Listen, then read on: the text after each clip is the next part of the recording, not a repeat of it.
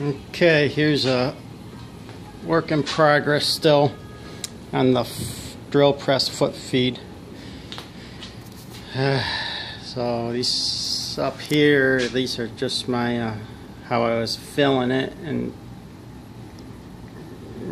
like if they get on a sink, I can open that and move the bottom without affecting the top. There's the bottom.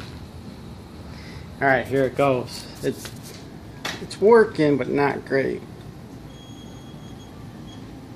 Oh, it's working better than it ever has. So down below, I need a bigger spring in the middle, or a higher. That's only like a 5 pound, or 15 probably, to push the pedal back up. What I don't understand is how these are getting on a sink. I think I got air in the, I think it's from the air.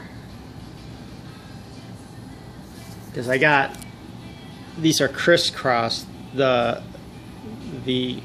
This black, it's not shiny, and this red are both for this cylinder, but then down here, the red is going to this one, and the black is going to the opposite cylinder. So I thought that would help keep it in sync, but it's not.